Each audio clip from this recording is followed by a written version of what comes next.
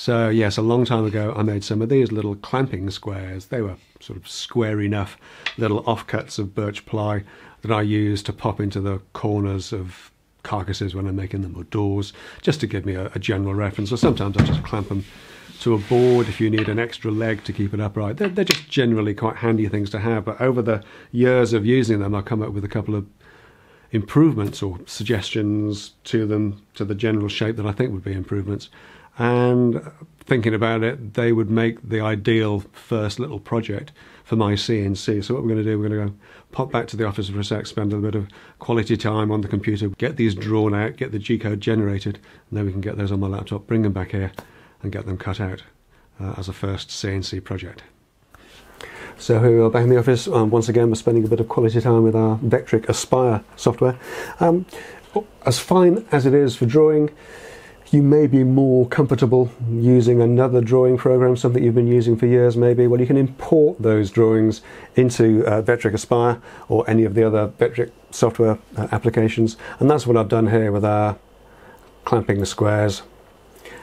We imported those, drew these up earlier on, and I've just imported the graphics now. So all we need to do here is just select our lines. Let's just make sure the material is set up right, 18mm thick. Yep.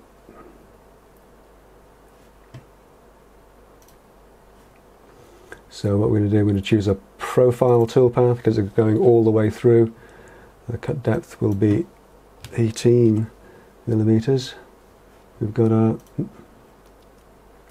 1/4" end mill as before, and we can calculate our toolpaths.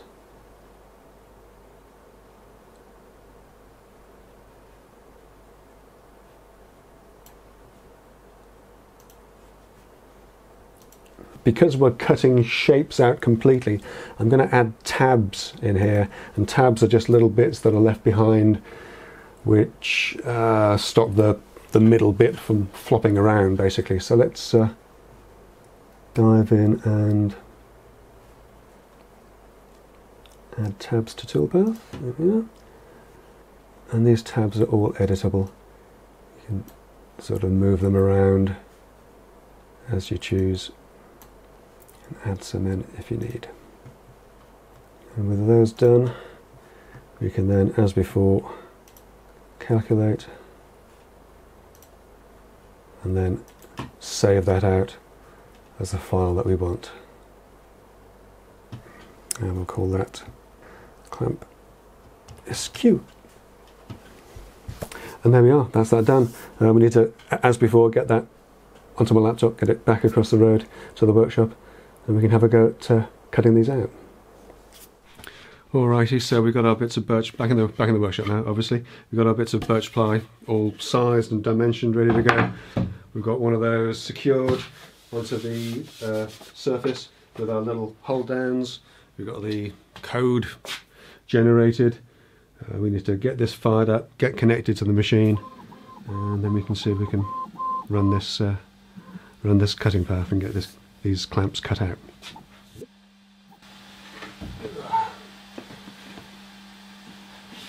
I will buy a probe, honestly I will.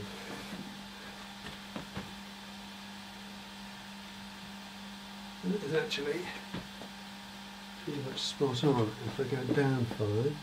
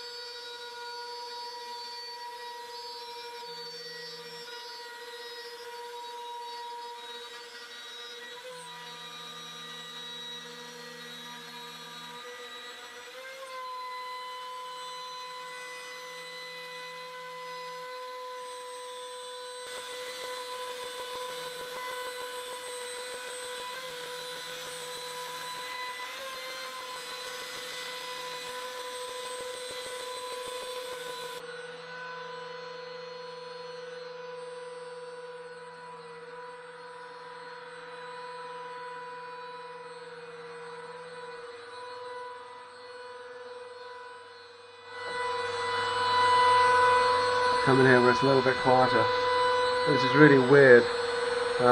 It's both exciting and really, really boring because it's doing exactly what it's supposed to. It's really strange. Conflict of feelings.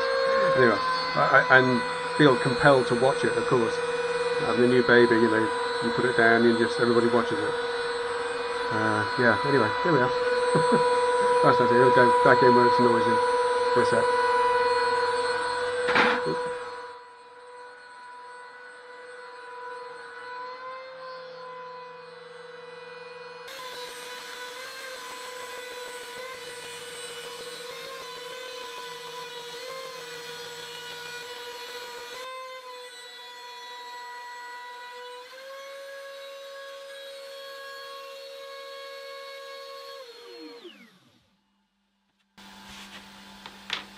And just like that, my first actual project was done. Oh, what fun. Let's get this out of the way. So we'll home that.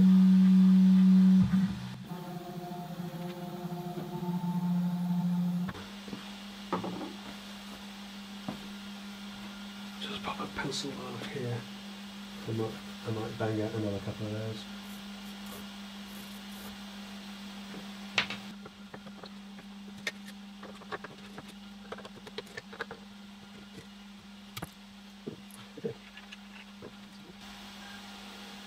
So that's a combination of really exciting and really boring. That's our first little project. The tabs have kept everything together really neatly. You can just about see them. We've come all the way through, but these will just snap off completely.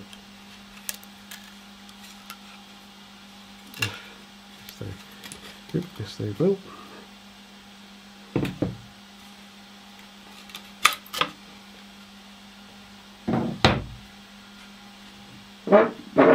So I'm not using a down cut bit, so they'll need a little bit of cleaning up on the top edges.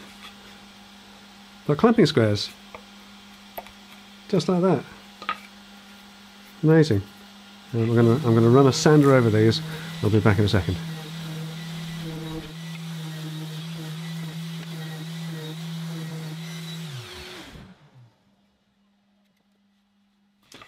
So there we are, that's our little clamping squares all sanded up. The idea of these, of course, is that you can either, if you are building a carcass, one can go inside, one can go outside if you wanted, and you can get one of your clamps between them, and you've got a flat end there to clamp against. I tend to just clamp against the sides, but you know, whatever you want to do with them. Just really simple. I hope they're square actually. Check they can make us absolutely 100% Mirox square. Look at that. Not a squeeze of light between there at all. That's absolutely perfect. And on the outside, an old Moore and Wright engineer's square. Absolutely spot on again. Yeah, really pleased with those. Took about 16-17 minutes to cut and literally a couple of minutes of sanding. And super simple, made from bits of birch ply scrap. What's not to like? What indeed. Be sure to join me for the final part of Starting Out in CNC, where I'll be sharing some lessons learned during this build. I'll be discussing future plans and upgrades, and I'll address the $64,000 question, would I buy it all again? If you've got any comments, questions or suggestions on the series or about this Ooznest Workbee CNC machine, then leave them down below and I'll get to those in the final episode, episode 11, out next week on the usual Friday schedule. I'll see you then.